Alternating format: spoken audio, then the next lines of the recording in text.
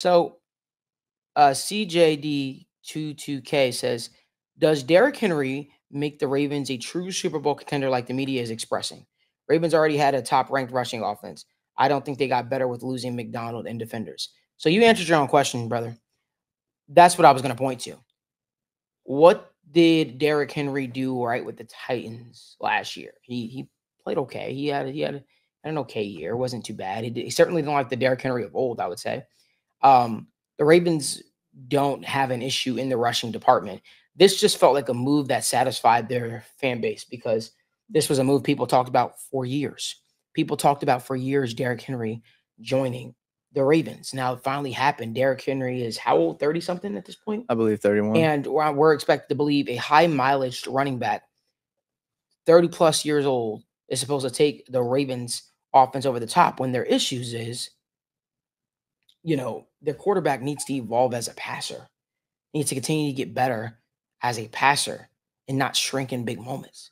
I don't think Derrick Henry is taking over that game against the Kansas City Chiefs and winning it for the Ravens. I just don't. So, I mean, it was a move that their fan base loves, but it's not a move that moves the needle. Just my thoughts. Yeah, it doesn't. Listen, the Ravens, they're going to look very good in the regular season. I will say that. Like, their roster is very good. And the fact that they have a second-year offense coordinator now, that's going to do wonders for them, right? Last year was their first year in a new offense. And I believe in the duo of Derrick Henry and Keaton Mitchell. They also really believe in Justice Hill. So their rushing game is going to be very good. Their defense is going to be very good because you still have the core of. But is their defense going to be really good? I think so. We don't know. I think so. We don't know. But I think so. I don't see. I mean, they lost their defensive coordinator.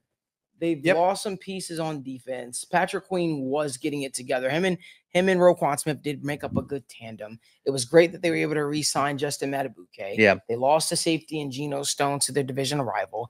To me, yeah, they could be fine. Sure, they could be fine.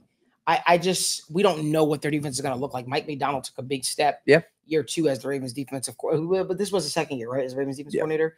And, we'll see what they look like. I think they'll be fine. You know what I mean? Yep. But I just think that, like, crowning people, the first week of free agency, I'm not going to do that. I don't know what they're going to be. Yep. I just think that there were more issues to that roster than just, hey, let's sign a 30-some-odd-year-old running back and then all of our problems are magically fixed. Mm-hmm.